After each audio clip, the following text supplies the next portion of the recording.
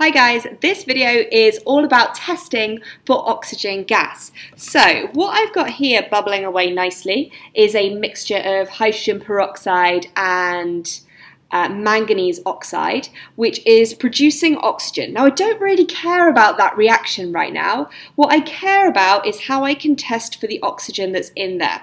So the method for testing for the oxygen is we use a glowing splint. So this splint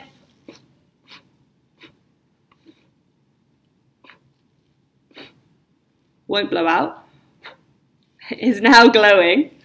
And if we put it in there, hopefully what you can see is that it will relight nicely. You see how the fire came back for a second? So, to summarise, your test for oxygen is to test the gas with a glowing splint. If the splint relights, then that means the oxygen is present.